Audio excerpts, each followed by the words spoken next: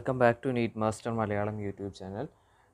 നമ്മൾ ഇന്ന് കാണാൻ പോകുന്നത് ഫിസിക്സിലത്തെ ചാപ്റ്റർ 3 കറണ്ട് ഇലക്ട്രിസിറ്റിയാണ് കണ്ടിന്യൂഷനാണ്. നമ്മുടെ ലാസ്റ്റ് ക്ലാസ് ആയിരിക്കും ഇതിൻ്റെ.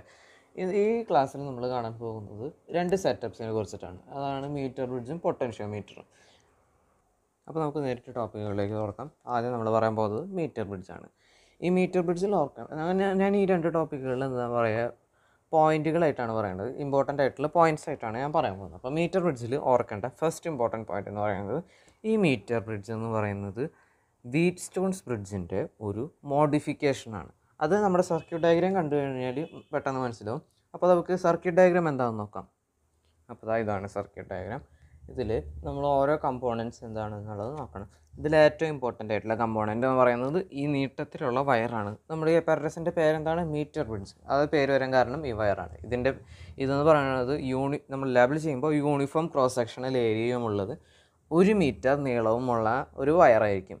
ഇത് ആണ് ഏറ്റവും ഇമ്പോർട്ടൻ്റ് ആയിട്ടുള്ള കമ്പോണൻ്റ് എന്ന് പറയുന്നത്. നമ്മൾ ലേബിൾ ചെയ്യുമ്പോൾ എൻ്റെ പ്രത്യേകത എന്താണ്? യൂണിഫോം ക്രോസ് സെക്ഷണൽ ഏരിയ ആയിരിക്കും. പക്ഷേ ചില ക്വസ്റ്റ്യൻസ് അനുസരിച്ച് യൂണിഫോം ഏരിയ ആയിരിക്കില്ല. എന്താ പറയുക, ലെങ്ത്ത് മാറുന്നതിനനുസരിച്ച് ഏരിയ മാറുന്നതും. അതുപോലെ തന്നെ ഇതിൻ്റെ മറ്റൊരു പ്രത്യേകത ലേബിൾ ചെയ്യുമ്പോൾ മാത്രമുള്ളതാണ്, ഓരോ യൂണിറ്റ് ലെങ്ത്തിൻ്റെയും റെസിസ്റ്റൻസ് സെയിം ആയിരിക്കും. അത് മാറ്റിയിട്ടും ക്വസ്റ്റ്യൻസ് വരാവുന്നതാണ്. അപ്പോൾ ഇതെങ്ങനെയാണ് അപ്ലൈ ചെയ്യേണ്ടത് എന്നുള്ളതാണ് മെയിനായിട്ട് ശ്രദ്ധിക്കേണ്ടത്. അത് മെയിനായിട്ട് അപ്ലൈ ചെയ്യേണ്ടത് എങ്ങനെയാണെന്ന് മനസ്സിലാക്കാനായിട്ട് ഞാൻ ആദ്യം പറഞ്ഞ പോയിൻ്റാണ് ഓർക്കേണ്ടത്. എന്താണ്? ഇതൊരു വീറ്റ് സ്റ്റോൺസ് ബ്രിഡ്ജിൻ്റെ മോഡിഫിക്കേഷനാണ്. അതെങ്ങനെയാണ് വീറ്റ് സ്റ്റോൺസ് ബ്രിഡ്ജായിട്ട് ഇത് കണക്ട് ചെയ്യാൻ പറ്റുക? ഇതാ നോക്കൂ, നമ്മുടെ വീറ്റ് സ്റ്റോൺസ് ബ്രിഡ്ജിൻ്റെ മെയിൻ ഭാഗം ഇങ്ങനെയായിരുന്നു. 4 റെസിസ്റ്റൻസുകൾ ഇതുപോലെ കണക്ട് ചെയ്ത് വയ്ക്കുകയും അതിനിടയിലൂടെ ഒരു ഗാൽവനോമീറ്റർ ഇതുപോലെ കണക്ട് ചെയ്യുകയും ചെയ്തതിലായിരുന്നു വീറ്റ് സ്റ്റോൺസ് ബ്രിഡ്ജിൽ. അത് തന്നെയല്ലേ ഇവിടെ നടക്കുന്നത്. ഇവിടെ ഈ രണ്ട് റെസിസ്റ്റൻസിൻ്റെ സ്ഥാനത്ത് ഇത് രണ്ടും, പിന്നെ ഈ 2 റെസിസ്റ്റൻസിന് പകരമായിട്ടാണ് ഈ ഒരു ഫുൾ വയർ തന്നിരിക്കുന്നതും അതിനിടയിലൂടെ ഈ ഗാൽവനോമീറ്റർ കണക്ട് ചെയ്തിരിക്കുന്നത്. അപ്പോൾ നമ്മുടെ വീറ്റ് സ്റ്റോൺസ് ബ്രിഡ്ജിൽ ബാലൻസ്ഡ് കണ്ടീഷനായിട്ടുള്ളത് വേണ്ടി എന്തായിരുന്നു പറഞ്ഞിരുന്നത്? P/Q = R/S. എന്താണ്? ഈ റെസിസ്റ്റൻസ് ഡിവൈഡഡ് ബൈ ഈ resistance should be equal to ഈ റെസിസ്റ്റൻസ് ഡിവൈഡഡ് ബൈ ഈ റെസിസ്റ്റൻസ്. അപ്പോൾ R/S എന്ന് പറയുന്നത് ഈ ഒരു ലെങ്ത്ത് L ആണ്. ഈ L ലെങ്ത്തുള്ള വയറിൻ്റെ റെസിസ്റ്റൻസ് ഡിവൈഡഡ് ബൈ ഇത് 1 മീറ്റർ നീളമാണ്. അപ്പോൾ 100 സെൻറ്റിമീറ്റർ. അപ്പോൾ 100 - L ആണ് ഇതിൻ്റെ ലെങ്ത്ത്. ഈ ലെങ്ത്തിൻ്റെ റെസിസ്റ്റൻസ് എന്ന് പറയുന്നതാണ് R/S = ഈ L ലെങ്ത്തുള്ള കണ്ടക്ടറിൻ്റെ resistance divide by 100 - L എന്നുള്ള ലെങ്ത്തുള്ള കണ്ടക്ടറിൻ്റെ റെസിസ്റ്റൻസ്. ഇതാണ് ബാലൻസ്ഡ് കണ്ടീഷൻ. ബാലൻസ്ഡ് കണ്ടീഷനിൽ എന്തായിരിക്കും? ഗാൽവനോമീറ്ററിനുള്ള ഡിഫ്ലക്ഷൻ 0 ആയിരിക്കും. അപ്പോൾ നമ്മൾ വീറ്റ് സ്റ്റോൺസ് ബ്രിഡ്ജിൽ എങ്ങനെയാണ് നമ്മുടെ ജംഗ്ഷൻ റൂളും ലൂപ്പ് റൂളൊക്കെ കൊടുത്തിട്ടാണ് അതിനെ കണ്ടുപിടിച്ചത്. അതുപോലെ തന്നെ ആയിരിക്കും ഇവിടെയും കണ്ടുപിടിക്കേണ്ടത്. എങ്ങനത്തെ കണ്ടുപിടിക്കേണ്ടി വരുമ്പോൾ, ഇപ്പോൾ ഞാൻ പറഞ്ഞ പോലത്തെ എന്താ പറയുക, ലെങ്ത്ത് വെച്ചിട്ട് ഏരിയ മാറുമ്പോൾ അല്ലെങ്കിൽ ലെങ്ത്ത് വെച്ചിട്ട് റെസിസ്റ്റൻസ് മാറുമ്പോൾ അങ്ങനെയുള്ള കേസുകളൊക്കെ അതൊക്കെ ഉപയോഗിക്കേണ്ടി വരും. അപ്പോൾ അത് ഉപയോഗിക്കാനായിട്ട് അറിയാൻ വേണ്ടിയിട്ടാണ് ഞാൻ പറഞ്ഞത് ഇത് വീറ്റ് സ്റ്റോൺസ് ബ്രിഡ്ജിൻ്റെ പോലെ വേണം ചിന്തിക്കാനായിട്ട്. പിന്നെ അപ്പോൾ ഈ ചെറിയ ബാക്കിയുള്ള കമ്പോണൻസ് എന്തൊക്കെയാണെന്ന് പറയാം. ഈ ഒരു ഗ്യാപ്പിനെ നമ്മൾ ലെഫ്റ്റ് ഗ്യാപ്പ് എന്നും ഈ ഒരു ഗ്യാപ്പിനെ നമ്മൾ റൈറ്റ് ഗ്യാപ്പ് എന്നും പറയുന്നു. നമ്മൾ സാധാരണ എന്താ പറയുക, ലാബിൽ ചെയ്യുമ്പോൾ അൺനോൺ റെസിസ്റ്റൻസ് 2 സൈഡിലും വെച്ചിട്ട് 2 തവണ റീഡിങ് എടുക്കേണ്ടതായിട്ട് വരും. അപ്പോൾ R നമ്മുടെ ഈ കേസിൽ അൺനോൺ റെസിസ്റ്റൻസ് ആണ്, S നമ്മുടെ ഈ കേസിൽ നോൺ റെസിസ്റ്റൻസ് ആണ്. അപ്പോൾ അങ്ങനെ അൺനോൺ റെസിസ്റ്റൻസിൻ്റെ വാല്യൂ കണ്ടുപിടിക്കാനായിട്ടാണ് നമ്മൾ ലാബിലൊക്കെ ചെയ്യുമ്പോൾ മീറ്റർ ബ്രിഡ്ജ് ഉപയോഗിക്കുന്നത്. അപ്പോൾ അതിനായിട്ടുള്ള ഒരു ഫോർമുല നമ്മൾ ഓർത്തിരിക്കേണ്ടതായിട്ടുണ്ട്. The unknown resistance = the non resistance into നമ്മുടെ ലെഫ്റ്റ് ഗ്യാപ്പിലാണ് റെസിസ്റ്റൻസ് വെച്ചെന്നുണ്ടെങ്കിൽ ലെഫ്റ്റിൽ നിന്ന് തന്നെ നമ്മൾ മെഷർ ചെയ്ത് തുടങ്ങണം.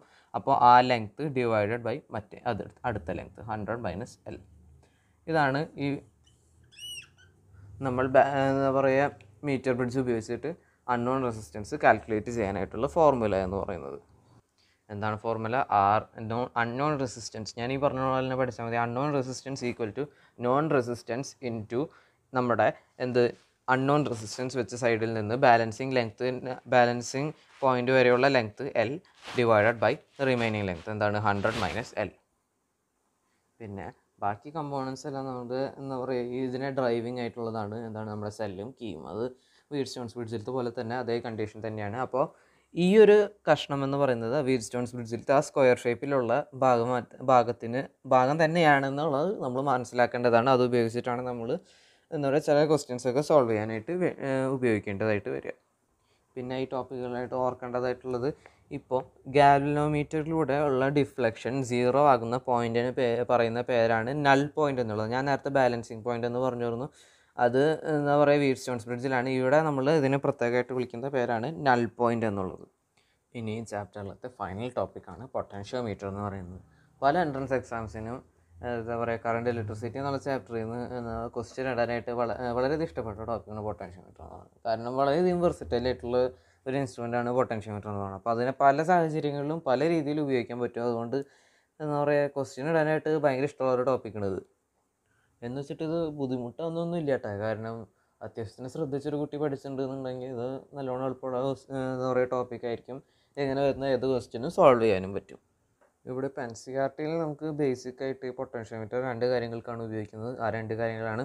ഒന്നാമത്തേന്ന് പറയുന്നത് 2 സെല്ലുകളുടെ EMFസിനെ കമ്പയർ ചെയ്യാനും, രണ്ടാമത്തെ കാര്യം എന്ന് പറയുന്നത് ഒരു സെല്ലിൻ്റെ ഇൻറ്റേർണൽ റെസിസ്റ്റൻസ് എത്രയാണെന്നുള്ളത് കാൽക്കുലേറ്റ് ചെയ്യാനും.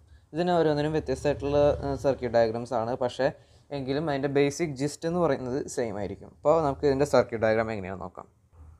ഇതാണ് നമ്മുടെ എന്താ പറയുക മെയിനായിട്ടുള്ള സർക്യൂട്ട് ഡയഗ്രാം എന്ന് പറയുന്നത്. ഇതൊരു നമ്മുടെ ഡ്രൈവിംഗ് സർക്യൂട്ടാണ്. ഇതാണ് പൊട്ടൻഷ്യോമീറ്റർ വയർ എന്ന് പറയുന്നത്. ചിലപ്പോൾ വളരെയധികം നീട്ടുള്ള വയറായിരിക്കും പൊട്ടൻഷ്യൽ ഗ്രേഡിയൻറ്റ് കുറയ്ക്കാനായിട്ട്. അതോടൊപ്പം തന്നെ ഇതൊരു റിയോസ്റ്റാറ്റാണ്. നമ്മുടെ റെസിസ്റ്റൻസ് നമുക്ക് മാറ്റാൻ പറ്റുന്നതാണ്. പിന്നീട് ഇത് ഡ്രൈവിംഗ് സർക്യൂട്ടാണ്.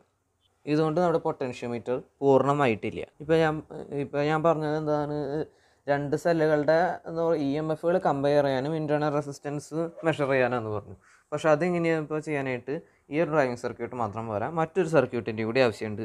ഇതിനോട് തന്നെ കണക്ട് ചെയ്തിട്ട് 2 സെല്ലുകളുടെ EMFs കമ്പയർ ചെയ്യാനായിട്ടുള്ള സെറ്റപ്പാണിത്. ഇതാണ് നമ്മൾ കമ്പയർ ചെയ്യാൻ ഉദ്ദേശിക്കുന്ന 2 സെല്ലുകൾ. അപ്പോൾ ഇത് നമ്മുടെ ഡ്രൈവിംഗ് സർക്യൂട്ടാണ്. നമുക്ക് കമ്പയർ ചെയ്യാനായിട്ടുള്ള EMFsകൾ വെച്ചിട്ടുള്ള മറ്റൊരു സർക്യൂട്ട് ഇതിനോട് കണക്ട് ചെയ്തിട്ട് വേണം ഉപയോഗിക്കാനായിട്ട്. ഇപ്പോൾ ഈ ഒരു വശം കണ്ടു. ഇതെന്താണെന്ന് ചോദിച്ചു കഴിഞ്ഞാൽ, നമുക്ക് ഒരു സമയത്ത് ഒരു സെല്ലിൻ്റെ EMF ആണ് കണ്ടുപിടിക്കാനായിട്ട് പറ്റുള്ളൂ. അപ്പോൾ അതിന് വേണ്ടിയിട്ട് നമ്മൾ ആദ്യം ഇങ്ങനൊരു സംഭവം ഉപയോഗിക്കുന്നു. ഇതിലെന്താണെന്ന് വെച്ച് കഴിഞ്ഞാൽ, ഇവിടെയും ഒരു കീ വെക്കാം, ഇവിടെ ഒരു കീ വെക്കാം. ഒരു സമയത്ത് ഒരു കീയേ വെക്കുള്ളൂ. അപ്പോൾ ഇവിടെയാണ് കീ വെച്ചതെന്നുണ്ടെങ്കിൽ ഈ ഒരു സെല്ലാണ് കണക്ട് ചെയ്യുക. ഇനി ആ കീ മാറ്റിയിട്ട് ഇവിടെയാണ് വെച്ചതെന്നുണ്ടെങ്കിൽ ഈ അടിയിലത്തെ സെല്ലായിരിക്കും കണക്ട് ചെയ്യുക. അപ്പോൾ എന്താ പറയുക പൊട്ടൻഷ്യോമീറ്ററിൻ്റെ ഏറ്റവും ബേസിക് ആയിട്ടുള്ള സർക്യൂട്ട് ഡയഗ്രാം എന്ന് പറയുന്നത് ഇതാണ്.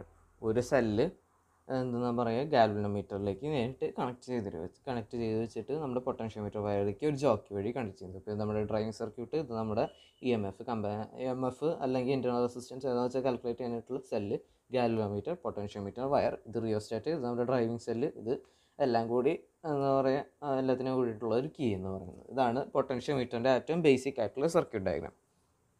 ഇനി പൊട്ടൻഷ്യോമീറ്ററിൻ്റെ കാര്യത്തിൽ ഓർക്കാനായിട്ടുള്ള ആദ്യത്തെ കാര്യം എന്ന് പറയുന്നത്, ഇപ്പോൾ ഈ സെല്ലിൻ്റെ EMF E ആണെന്ന് വിചാരിച്ചു. EMF അല്ല, ഇവിടെയുള്ള പൊട്ടൻഷ്യൽ ഡിഫറൻസ് E ആണെന്ന് നമുക്ക് വിചാരിക്കാം. അങ്ങനെയാണെന്നുണ്ടെങ്കിൽ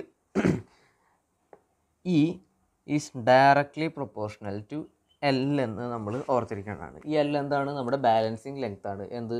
ഇവിടെ നിന്ന് തുടങ്ങി നമ്മൾ പൊട്ടൻഷ്യോമീറ്റർ വഴി പോയി ഗാൽവനോമീറ്ററിലൂടെയുള്ള കറണ്ട് 0 ആകുന്ന പോയിന്റ് വരെയുള്ള എന്ന് പറയുക ലെങ്ത് ആണ് L എന്ന് പറയുന്നത്. അതിനെ നമ്മൾ ബാലൻസിങ് ലെങ്ത് എന്ന് വിളിക്കുന്നു. ആ E is directly proportional to L എന്നുള്ളതാണ് നമ്മൾ ഓർത്തിരിക്കേണ്ട ഫസ്റ്റ് റിലേഷൻ എന്ന് പറയുന്നത്.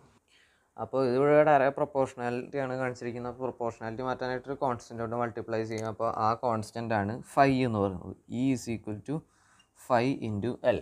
അപ്പോൾ ആ φ എന്തായിരിക്കും എന്ന് മനസ്സിലാക്കാനായിട്ട് നമ്മൾ ഇതൊന്ന് റീഅറേഞ്ച് ചെയ്ത് നോക്കി കഴിഞ്ഞാൽ എന്താ നമുക്ക് കിട്ടുക? φ is equal to E divided by L. നമ്മളിപ്പോൾ ഇതിനെ ക്രോസ് ആയിട്ട് എന്താ പറയുക ഫിക്സ് ചെയ്തിരിക്കുന്ന പൊട്ടൻഷ്യലാണ് E എന്ന് പറയുന്നത്. L എന്ന് പറയുന്നത് ആ ലെങ്ത് ആണ്. അപ്പോൾ എന്താണ്? Potential per unit length. അതിനെയാണ് നമ്മൾ പറയുന്നത് പൊട്ടൻഷ്യൽ ഗ്രേഡിയൻ്റ് എന്നുള്ളത്. അപ്പോൾ φ എന്നുള്ളതാണ്, φ എന്ന് പറയുന്നത് നമ്മുടെ പൊട്ടൻഷ്യൽ ഗ്രേഡിയൻ്റ് ആണ്. അപ്പോൾ E is equal to φ into L. പക്ഷേ നമ്മൾ മെയിനായിട്ട് ഓർക്കേണ്ടത് E is directly proportional to L എന്നുള്ളതാണ്.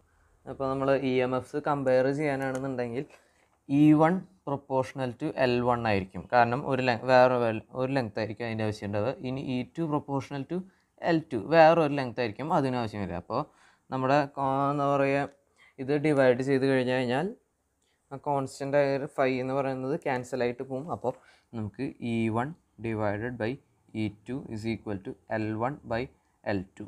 അതുവഴി അങ്ങനെയാണ് നമ്മൾ EMFs കമ്പയർ ചെയ്യുന്നത്. ഇനിയിപ്പോൾ ഞാനിപ്പോൾ ഈ പറഞ്ഞതിൽ ഒരാൾക്കെങ്കിലും ഡൗട്ട് വന്നിരിക്കാം. എന്താ പറയുക, ഇവിടെ 5 എന്ന് പറയുന്നത് കോൺസ്റ്റൻ്റ് ആയിരിക്കും. ഈ രണ്ട് കേസിലും 5 എന്ന് പറയുന്നത് കോൺസ്റ്റൻ്റ് ആയിരിക്കും.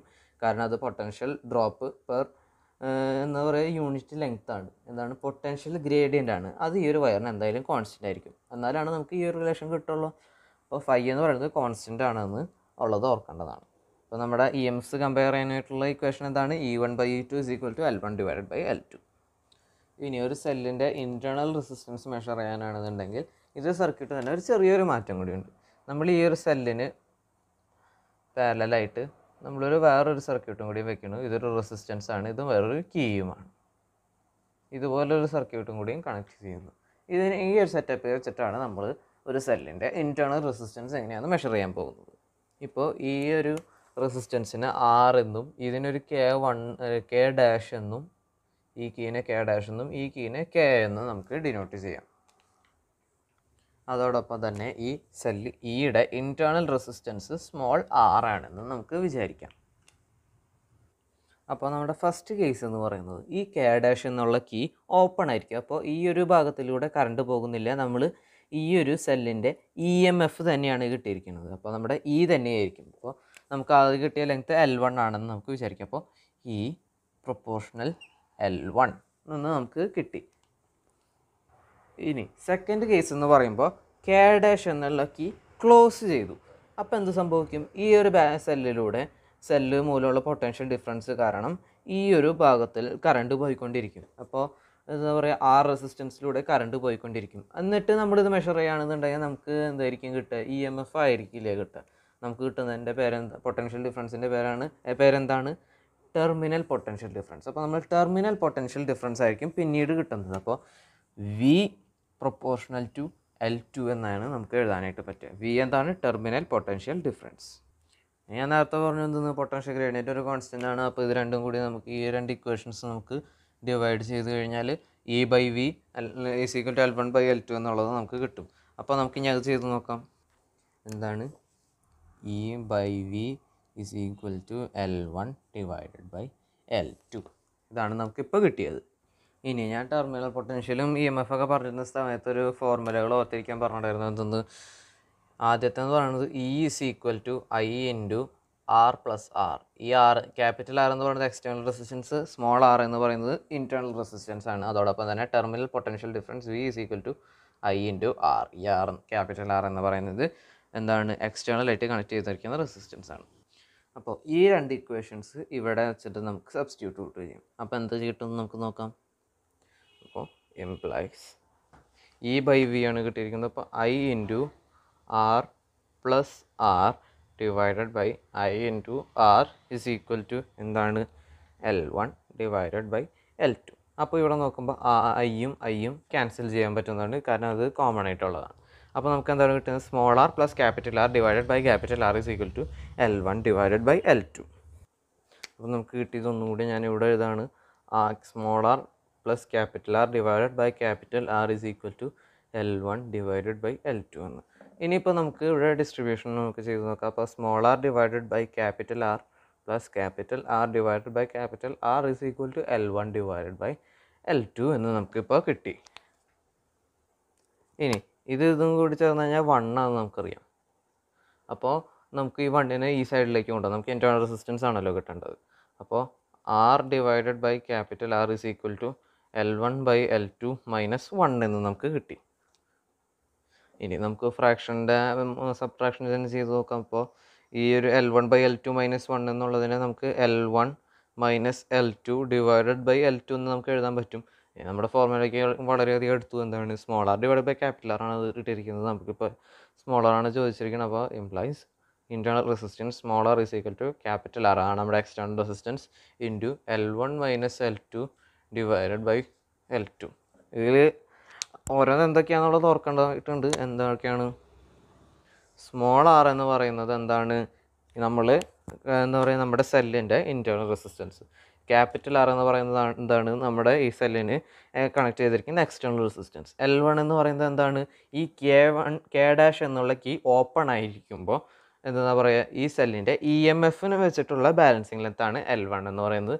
L2 എന്ന് പറയുന്നത് എന്താണ്, കെ ഡാഷ് എന്നുള്ള കീ ക്ലോസ് ചെയ്തതിന് ശേഷം നമ്മൾ ടെർമിനൽ പൊട്ടൻഷ്യൽ ഡിഫറൻസ് ആയിട്ടുള്ള ബാലൻസിങ് ലെങ്ത് ആണ് L2. അങ്ങനെ ഓരോന്ന് എന്താണെന്നുള്ളത് ഓർക്കണം. അപ്പോൾ ഇതാണ് പൊട്ടൻഷ്യോമീറ്റർ ഇൻറ്റേർണൽ റെസിസ്റ്റൻസ് മെഷർ ചെയ്യാനായിട്ടുള്ള വഴി എന്ന് പറയുന്നത്. അപ്പോൾ പൊട്ടൻഷ്യോമീറ്റർ പഠിക്കുമ്പോൾ ഓർക്കേണ്ട മെയിൻ ആയിട്ടുള്ള കാര്യം എന്തെന്ന് പറയുന്നത് എന്താണ്, നമ്മൾ മെഷർ ചെയ്യുന്ന സെല്ലിന് അക്രോസ് ഉള്ള പൊട്ടൻഷ്യൽ ഡിഫറൻസ് എന്ന് പറയുന്നത് directly proportional to the balancing length ആയിരിക്കും. അതോടൊപ്പം തന്നെ പൊട്ടൻഷ്യൽ ഗ്രേഡിയൻറ്റിൻ്റെ കോൺസെപ്റ്റ് നമ്മൾ മറക്കാണ്ടിരിക്കേണ്ടതാണ്, ഒരിക്കലും മറക്കരുത്, അത് വളരെയധികം പ്രധാനപ്പെട്ടതാണ്. അപ്പോൾ ഈ പൊട്ടൻഷ്യോമീറ്റർ എന്നുള്ള ടോപ്പിക്കിൽ നിന്ന് അത്യാവശ്യത്തിന് സ്റ്റാൻഡേർഡുള്ള ക്വസ്റ്റ്യൻസ് തന്നെ ആയിരിക്കും വരിക. പക്ഷേ ഈ ഒരു കോൺസെപ്റ്റ് ഉള്ള കുട്ടിക്ക് അത് എന്താ പറയുക, അത്യാവശ്യത്തിന് എളുപ്പത്തിന് തന്നെ സോൾവ് ചെയ്യാനായിട്ട് പറ്റും. എന്തെന്ന്, ഈ ഒരു പൊട്ടൻഷ്യൽ ഡിഫറൻസ് ലെങ്ത്തിന് പ്രൊപ്പോർഷണൽ ആണെന്ന് ഓർക്കുന്നത്. അതോടൊപ്പം തന്നെ ക്വസ്റ്റ്യൻസ് വരാനായിട്ട് ചാൻസ് ഉള്ള രീതി എന്ന് പറയുന്നത്, ഈ ഒരു വയറിൻ്റെ പൊട്ടൻഷ്യൽ ഗ്രേഡിയൻറ്റ് കോൺസ്റ്റൻ്റ് ആണെന്ന് ഞാൻ പറഞ്ഞു. ആ പൊട്ടൻഷ്യൽ ഗ്രേഡിയൻറ്റ് മാറ്റാനായിട്ടുള്ള ചാൻസ്, എന്താ പറയുക, ആ പൊട്ടൻഷ്യൽ ഗ്രേഡിയൻറ്റ് കോൺസ്റ്റൻ്റ് അല്ലാത്ത കേസുകൾ തരാനായിട്ടും ചാൻസ് ഉണ്ട്. അപ്പോൾ എന്താ പറയുക, ഓർക്കേണ്ടതായിട്ടുള്ള കാര്യം ഈ potential difference directly proportional to the length ആയിരിക്കും. ആ ഒരു കോൺസെപ്റ്റ് വെച്ചിട്ട് എന്താ പറയുക, നമ്മുടെ പൊട്ടൻഷ്യൽ ഗ്രേഡിയൻറ്റ് മാറുന്ന കേസ് ആയാലും ആ ഒരു കോൺസെപ്റ്റ് ഉപയോഗിച്ച് നമുക്കത് സോൾവ് ചെയ്യാനായിട്ട് പറ്റണമായിരിക്കും. അപ്പോൾ ഇന്ന് പറഞ്ഞതെല്ലാം മനസ്സിലായെന്ന് ഞാൻ വിചാരിക്കുന്നു. ഡൗട്ടുള്ളതെല്ലാം എന്നത്തെയും പോലെ കമൻറ്റ് ബോക്സിൽ ഇടുക. നീറ്റ് മാസ്റ്റർ മലയാളം യൂട്യൂബ് ചാനലിലേക്ക് സബ്സ്ക്രൈബ് ചെയ്തിട്ടില്ലെങ്കിൽ ഇതുവരെ സബ്സ്ക്രൈബ് ചെയ്യുക. ഈ വീഡിയോ നിങ്ങൾക്ക് ഇഷ്ടപ്പെട്ടു എന്നുണ്ടെങ്കിൽ ലൈക്ക് ചെയ്യുന്നതിൻ്റെ കൂട്ടുകാർക്ക് എല്ലാവർക്കും ഷെയർ ചെയ്യുകയും ചെയ്യുക. അതോടൊപ്പം തന്നെ ചെയ്യേണ്ടതെന്ന് വെച്ച് കഴിഞ്ഞാൽ പൊട്ടൻഷ്യോമീറ്ററിന് വേണ്ടിയിട്ട് എന്താ പറയുക, ഗൂഗിളിൽ നോക്കുമ്പോൾ കുറച്ചധികം നല്ല ആർട്ടിക്കിളുകളൊക്കെ കാണും. അതോടൊപ്പം തന്നെ എന്താ പറയുക, കുറച്ച് നല്ല ബുക്സും വായിച്ച് നോക്കുക. NCERT ഇതിലത്തെ വായിച്ച് നോക്കുക. NCERTയുടെ എക്സർസൈസിൽ തന്നെ കുറച്ച് പൊട്ടൻഷ്യോമീറ്ററിനുള്ള കുറച്ച് അഡ്വാൻസ്ഡ് ആയിട്ടുള്ള ക്വസ്റ്റ്യൻസ് ഉണ്ട്, അത് സോൾവ് ചെയ്ത് നോക്കുക. അപ്പോൾ ഇതിന് വേണ്ടിയിട്ട് കുറച്ചും കൂടി ഒന്ന് നിങ്ങൾ എന്താ പറയുക, എക്സ്ട്രാ പ്രോബ്ലംസ് ചെയ്ത് പഠിക്കുന്നത് വളരെയധികം നല്ലതായിരിക്കും. അപ്പോൾ താങ്ക്സ് ഫോർ വാച്ചിങ്.